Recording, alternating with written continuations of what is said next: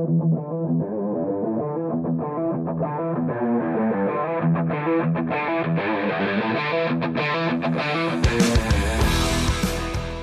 to the Automotive Diagnostic Podcast. We're going to explore ways to sharpen our diagnostic skills, find learning resources, and hear from experts in the automotive field. All right, hello automotive world. This is the Automotive Diagnostic Podcast. My name is Sean Tipping. I'll be your host today. Thank you for tuning in. Today we're going to talk about module programming. Again, on a Ford. We talked about one recently, the TCM in the Ford Fiesta, Ford Focus. Today is going to be the Smart Junction box or the GEM module or body control module. That depends on who you ask what the term is. I'll probably refer to it as the BCM or the Smart Junction box. Service Info calls it the Smart Junction box. A lot of people, though, call it the body control module or BCM because that's essentially the functions. But of course, as I'm sure you know, names for modules change depending on the manufacturer and what you work on the most. So it can be really tough just to identify what a module is because there's so many different terms for the same module across brands. But I want to make it clear what we're talking about today. Again, this is a Ford, and this is actually going to be in a pickup truck. So this will be an F-150. The particular one that I'm going to focus in on is an F-250 Super Duty. But this Smart Junction box or BCM is located in the same spot and really does the same functions in both trucks. But the exact vehicle that I am going to reference, I did one this week and I thought it would be a good topic for the podcast, was a 2010 Ford F-250 Super Duty with the diesel engine. The engine doesn't matter so much. And the issue was, I was actually called out for a diagnosis originally because this truck did not start. And they had pegged the instrument cluster as the problem as to why this would not start. And the reason being is they had multiple modules they had multiple codes in multiple modules that referred to lack of communication with the instrument cluster. All right. So they had done their own diagnosis, but they just weren't sure for whatever reason, and I do a lot of work for this shop, so they called me and say, hey, can you just confirm this before we order up an instrument cluster that this is what's going on? I think when a lot of shops or a lot of techs get, communication codes, they're not 100% sure. It's tough to make a call, and it really is. You got to be sure that, everything else is present for that module to talk to make sure that it actually can, and can obviously be a challenging thing, but that's part of what we do. We figure that out so that we can call the right part. That's what we do. So anyways, this isn't so much about the diagnostic. It was pretty straightforward.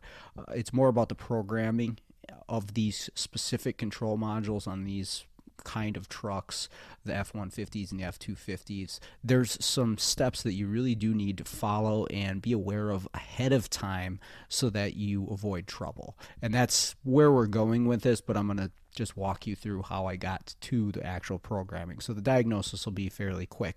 So I get there and I hook up my scan tool and let's just check some codes. Let's see. And I verified, yes, this did not start. Didn't even crank.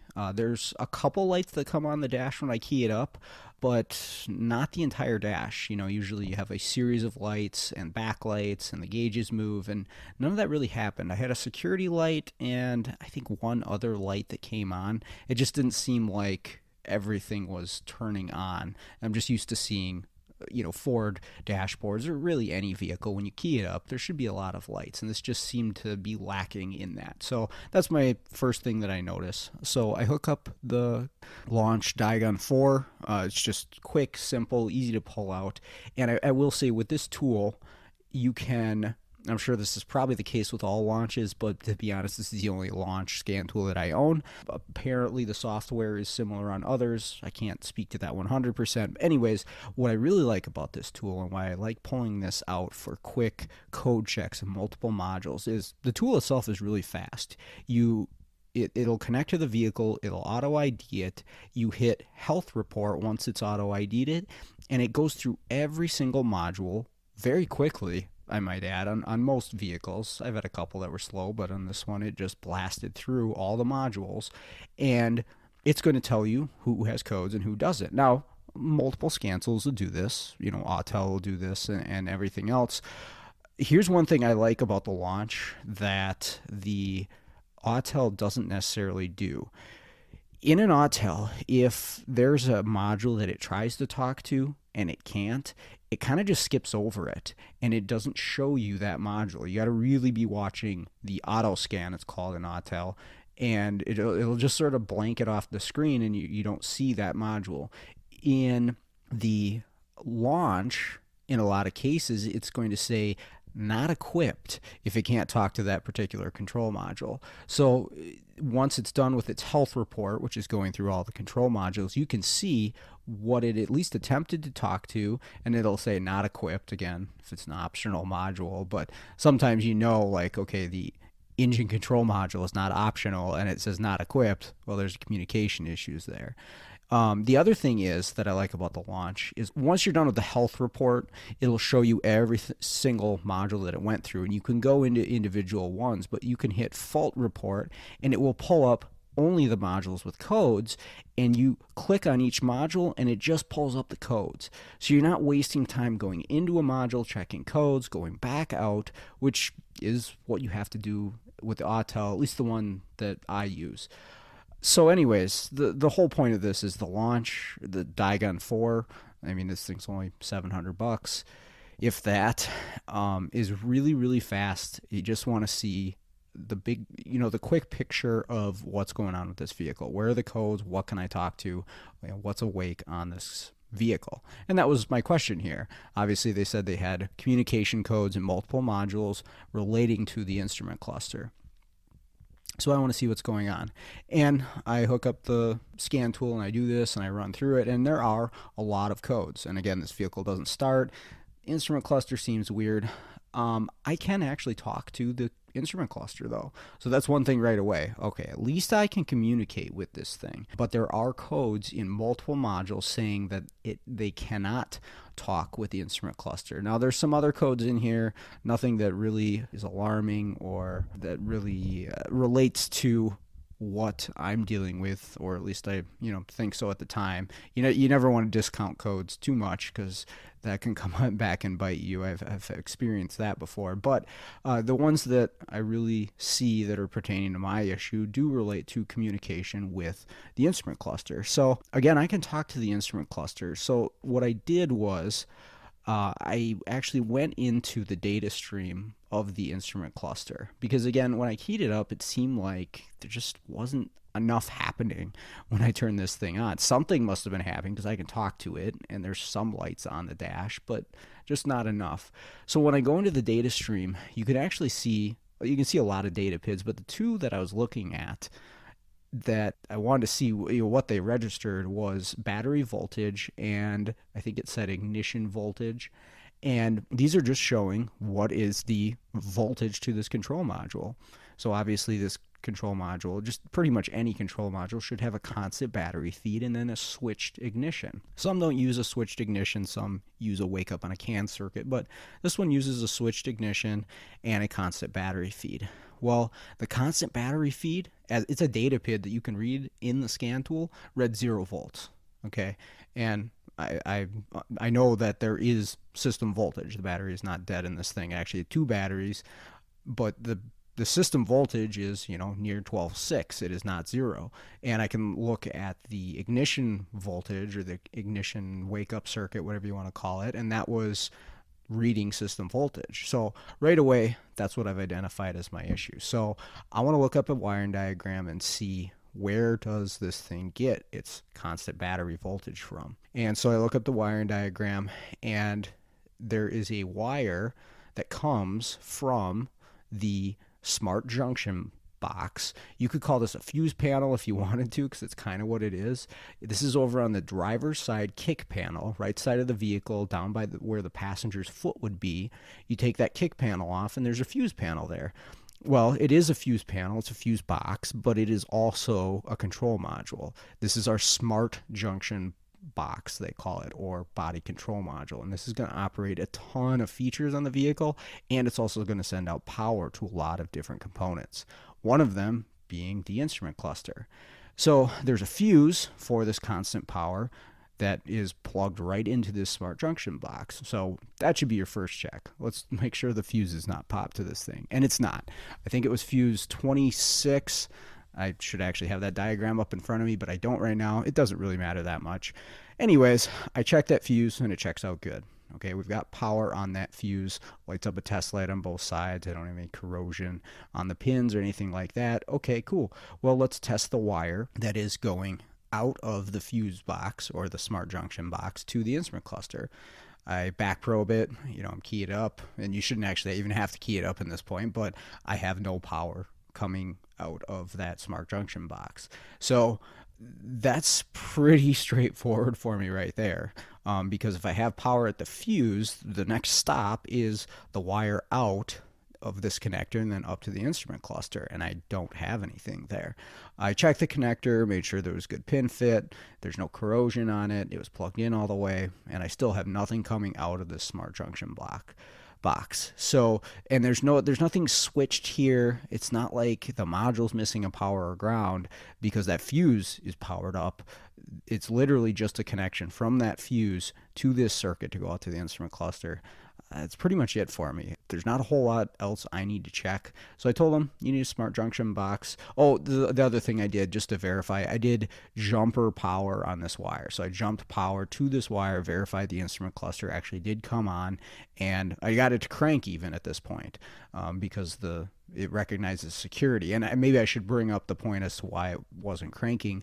The security is built into the instrument cluster on this vehicle. So that way, if the instrument cluster is not awake, it can't communicate with the PCM to say, that this is the correct key.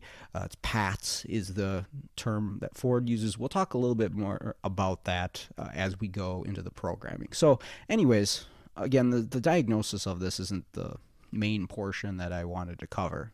It was pretty straightforward, and again, these modules are really common to fail for a number of reasons. I see quite a few of them, and that's why I'm talking about it, because the tricky part can be on the programming side of these. Diagnosing them is relatively easy most of the time, but programming them is where you can run into some trouble. So anyways, they order a brand new smart junction box from Ford, and they get it installed, and they call me and they say, okay, come on out and program this thing. Now, here's where, if you're going to program one of these control modules, these BCMs or smart junction boxes on the Ford F-150s, F-250s, the first thing that you should do, if you're not familiar with it, is read your service information. Super important here.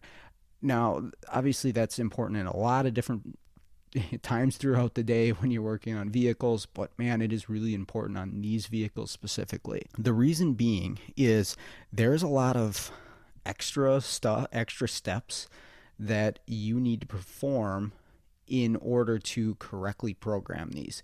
It's not just about having the correct scan tool or pass through or service subscription to IDS. It's not just about that. There is also some other stuff that you need to perform and that you need to have for these vehicles in order for these programmings to go correctly. And that's what I really want to talk about today, is kind of the hurdles that you need to be aware of before you get into programming one of these so that it can be done correctly. Because some of the calls I've gotten for these is someone that did try to program it and was not able to do so correctly because they weren't following the steps. They didn't read the service information. So read your service information, because here's the deal. I'm going to give you the details on this one specific truck, this 2010 F-250, but depending on the model and the year that you're working on, there's a lot of variance in the details of what you need to do. Again, some of them similar, and some of the things I'm going to bring up kind of cover a lot of the year ranges around 2010 and up, but there's definitely variances depending on what you're working on. And I can talk to this just by doing a few of these. you need certain things for one truck and not for the other. Anyways, the key is read your service information, but I'm going to go through, again, the programming on this one, some hurdles that you got to go over, and what you might see, what you might want to know before you jump into saying, yeah, I can program one of these for you. There's some questions you got to ask if you're doing it for somebody else, or, ask your customer, because they're going to need some stuff before you can complete these programs. Here's how this looks on this 2010 F-250. So I come in, and, well, maybe I should back up. I talked, because I knew what was coming, because I've been there before, I talked to the shop owner about this, and I said, here's what you're going to need. You need 2 functional keys for this vehicle. Okay, this is a PATS system. There's transponders in the keys, and we're going to need 2 functional keys. In addition to that, you're going to need 2 functional remote transmitters, so key fobs, basically. These are separate from the keys in this case for this particular vehicle, but you need 2 of those at least, and they need to be functional. You are also going to need 4 functional tire pressure monitor sensors. And I looked at the truck, I was like, there are sensors in the wheels. I can't tell you if they're functional. You guys can check that out if you want. I didn't actually have my TPMS tool with me at the time I did the diagnosis, but you need to have that stuff in order for this to program. And I'll explain why as we go through this, but these are the kind of questions you want to ask beforehand, before you jump in and say, yep, I can do it, it's this much money. If you're quoting it to a customer, they may have to purchase some keys, some transmitters, some TPMS sensors. And in addition to that, this is a decent process that you got to go through for these control modules. Maybe you want to charge a little extra for all the steps that you have to do. It's not just hitting some buttons on these ones. There's plenty of that, but you have to do a couple other steps as well. So he said, yeah, let me talk to the customer. We'll get you what you need. And these guys are pretty good at doing that. They don't argue or complain about any of that stuff. If I say, hey, you need this stuff to make this happen, that's what they get for me. And they did, good job on that. So anyways, now I come in to program this, and here's the steps that you have to go through for this. So first off, you hook up, and again, if you're programming, you want to have a voltage maintainer on the system, and this is a diesel with 2 batteries. It's big truck, big electrical system, and you got to have a quality voltage maintainer for something like this, something that can put out 100 amps if necessary to keep a flat voltage. So I'll put the link in the show notes, the one that I use. I did last time as well. It's through a AES Wave. It's a great tool if you're programming. There are other options out there that you can get clean voltage supplies through, but I'll just share the one that I use because it hasn't let me down. It's done a really good job for all the programming that I do. Anyways, I hook up my voltage maintainer so I have a clean voltage in the system while I'm programming. The next step, I'm going to pull out my laptop and my VCM2, and this is going to be IDS that we're going to use for this programming. Now, there is FJDS, which is the JBox version. I don't know if you can do body control module programming through FJDS. I'm not sure because I haven't used it a lot. So that is the J2534 version, which they have to be able to do PCM, TCM, but I don't know if Ford gives you BCM options, but I do know that IDS gives you that. This is factory Ford scan tool for this vehicle, and you are able to program the body control module through the IDS. So we go in and we go into programmable module installation, and this is through the module programming tab. And when you do it this way, you are actually able to pull data from the original body control module or Smart Junction box before you go to program the new one, which makes things really easy because there's a configuration for this module particular to this vehicle, because there's a ton of options for these trucks. And if you pull the information from the existing module, if you can communicate with it, which in this case I could, it inhales and then it exhales that information into the new one. So that's the way that I did it on this truck. Now, let's say you don't have access to the old body control module. Let's say you can't communicate with the body control module. You can also do an as-built function which again, if you go into the module programming tab of IDS, as built is an option where it will look on the Ford server for the as-built data for this particular application. And if you have an internet connection to your laptop, it will pull it from the Ford server. And I've done it that way too, and it works just fine. I just like pulling it from the existing module if I have it available to me, which in this case I did. So I pulled all the information, and then it walks you through some steps, and you get carpal tunnel from flipping the key from off to on so many times with Fords. If you've ever programmed a Ford, you know how that goes. Key on, key off, hit the blue tick mark. It goes through its programming. This portion of it's really just button pushing and following directions, and fairly straightforward.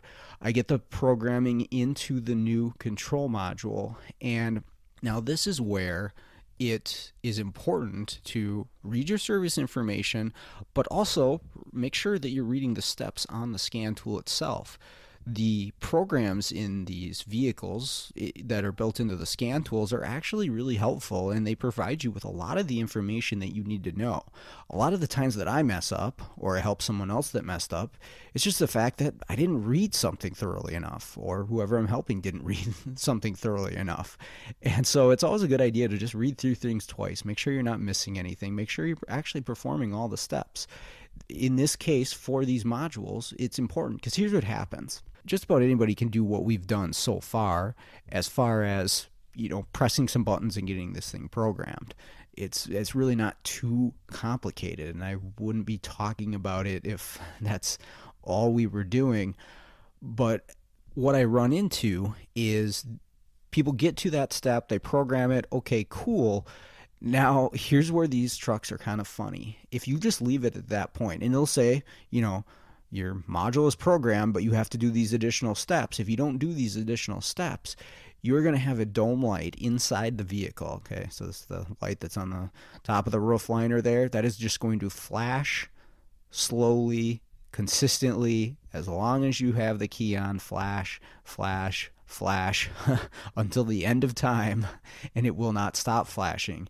And obviously, for the customer, the driver of the vehicle, they're not going to be happy with that. You can't send it out that way. And that's what I get calls on. If I get a call on one of these F-150s, F-250s, and they're like, yeah, the dome light is flashing consistently, and we're not sure why, I know exactly where I need to go.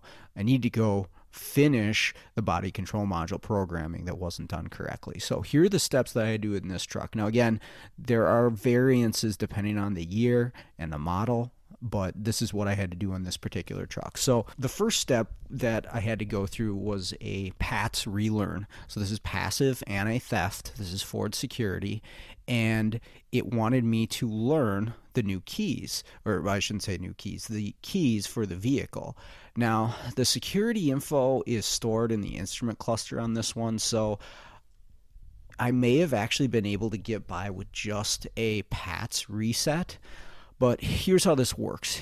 To access the security functions of this vehicle, and there are ways around this with certain tools, but I've got IDS hooked up, so this is what I used. You go into the security functions of the vehicle, and it's going to make you wait for 10 minutes before you can actually get in and do anything. It gives you a 600-second timer. So I do my 10 minutes, and I get into the security functions, and I'm already in there, so I decide to erase all keys and program the ones that I have in front of me. That way I know I've got 2 good keys that are programmed to the vehicle. And again, these keys have transponders in the heads of the keys, and there is a halo that is around the lock cylinder, so when you put the key in there, it activates the chip through electromagnetic waves, transfers some data to the immobilizer to say, yep, this is the right key. So I go through, I erase the keys, then I program the 2 keys that I have, and you have to have 2 keys. If you're going to do an erase keys on a Ford and program new ones, you got to have 2. You can't just do this with 1. And there's tricks around this with tin foil and spare keys, but if you can get 2 keys, that's the way to do this. So I go through and I do that. Now, here's something that you want to remember for this, especially after module replacement. And sometimes this is all you need to do. but in this case I did the keys anyways because I was already in there. There's another step within the security functions of pretty much any Ford that has PATs, and that is called a parameter reset. Remember that because I've replaced PCMs where all you have to do is a parameter reset. People will say, oh, you got to do the keys. You don't always have to do the keys. In this case, I did because I had to, and I'm just like, well, let's just make sure they're programmed. But I've run into cases where I'm putting PCMs in Fords, and I only have one key. You can actually just do a parameter reset. If the module that has the security, has the PATs, is not being replaced, give that parameter reset a try, and that may be all you have to do. Anyways, that's kind of a side note. But this is something that you have to do in some cases. Even if you've programmed the keys correctly, the vehicle will not start until you do this parameter reset. So that's the third function, or I guess the second function that I do within the security functions is the parameter reset. All right, so that's step one. And the vehicle's not going to start until you do this stuff. So again, most people can figure this out, but we've got a few other steps beyond this as well. So in addition to the keys, now again, these are just metal blade keys with a plastic head. There's no buttons on them. For these trucks, for this specific truck, I had to learn the remote transmitters to the smart junction box. If I did not do this, if I did not actually train these two transmitters, and again, you got to have two for these. You can't, and it says this in the service information, you cannot just have one remote transmitter. You have to have two. If I don't do this, this is going to be part of that dome light that's blinking. And there's going to be codes set in that BCM saying that there's not remote transmitters programmed to that vehicle. And it's easy enough to do. You go in, you train them, you just press the buttons on the key fobs, and it will learn them. You can even do this with old used transmitters. That works just fine on this particular vehicle. That's actually what we did. We just used an old used one for the second one because he only had one. So you train those two remote transmitters to the BCM. That's one step that you have to perform. Now it does lay this out in service information. It tells you that you need to do this. It's part of the process, but some people miss this. They don't have two transmitters, or they just don't do it. Well, you're going to get codes. You're going to get that flashing dome light. So the next step, there's more. We have to do more than that. We have to train all of the tire pressure sensors to that new smart junction box. If you don't have 4 functioning tire pressure sensors on these vehicles, and this applies to the F-150s too, I've run into this, and you don't complete that TPMS relearn, you cannot turn off that dome light from flashing.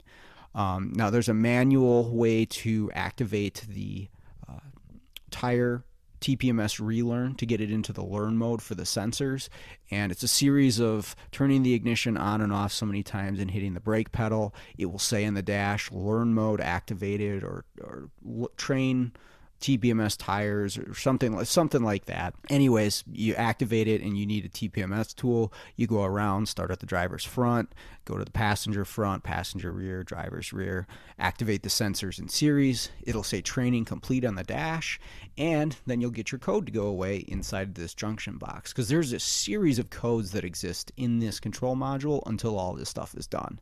And they won't clear, and it'll say like configuration error and TPMS not learned. It'll kind of lay it out for you, but one of the codes says like configuration error, programming error. So you may think you did something wrong. Well, I guess you kind of did. You didn't complete all the steps. That's the key here. Again, this is all just reading information and following the directions on what you need to do. Now, on this particular truck, we've still got one more step to do. Actually, 2. You need to move the dimmer light switch all the way from off to all the way to full brightness. And this is a step that it lays out in the scan tool for you. Now for this one, I don't know if it'll keep the dome light flashing if you don't do this, but I think there'll be a code. But either way, it's in there, and so I'll do it. It's easy enough to flip a switch, but that all involves reading and doing exactly what the service info or even the scan tool tells you to do. And then once you've done all of this stuff, you go through and you clear the codes. You run a self-test on the module. Should come up all good, and then you can move on with your day. You've programmed this thing correctly. But if you don't do all of those steps, particularly the remote transmitters on this one and the TPMS, the actual tire pressure sensors, 4 functioning sensors, learned to that module, it will not stop flashing that dome light. And that's the call I get, is why is my dome light continually flashing on this thing? Well, it didn't get set up correctly after the programming. We didn't follow all the steps. And this sort of thing can be applied to so many different vehicles in so many different ways. If we, and I bring myself into this especially me, if we would just read stuff thoroughly and follow the directions, we can avoid a lot of problems, because this is all laid out for us. Now, there's some other really smart guys out there that have helped me along the way and say, yeah, you got to do this stuff. You got to be prepared for this. But you want to read this before you jump into a job, so you know what to inform the customer of. Hey, I got to have 2 keys. I got to have 2 transmitters. I got to have working TPMS sensors. And it's an upsell if you're in a shop. But if you're mobile, you need to have all that stuff, so you're not wasting a trip going out there and saying, oh, yeah, I can't finish this because you don't have this. You get all that stuff set up ahead of time, and then you can just go boom, bam, get it all programmed. And heck, if you want to, charge extra for all that, all the extra steps, because this is a big process to do all of that stuff on this vehicle to make sure it's set up correctly. So anyways, that's what I've got for you today. That is programming a brand new BCM or Smart Junction box on a 2010 F Ford 250 Super Duty. And again, F-150 and other years are going to be similar, but there are variances, especially with the security and with the transmitters. It depends on the key style. This isn't exact for every one of them, but the TPMS issue is common across many models of the Ford F-Series or the Ford pickups. So take a look at that, read your service info, and stay busy out there. Thanks again for listening, and we'll hope to see you again soon.